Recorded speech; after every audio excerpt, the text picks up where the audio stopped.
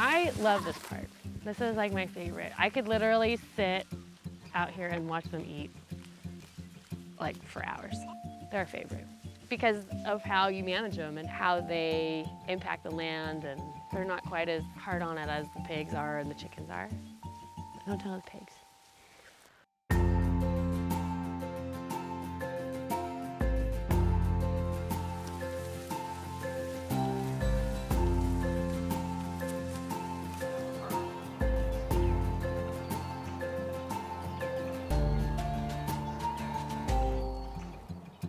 Here's where we just moved from, and then we went over there to where the sheep are.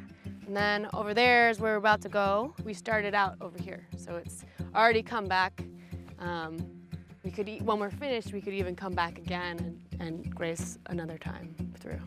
With the sheep, when we move them around, they're in kind of a small area. They're eating down all the grass. We take them off of that area and move them to the next area, and those plants regenerate, and so those nutrients that came from the animal are more readily available not only for the plants but also for all the soil microbes, and so that just kind of creates more activity and, in theory, more carbon sequestration.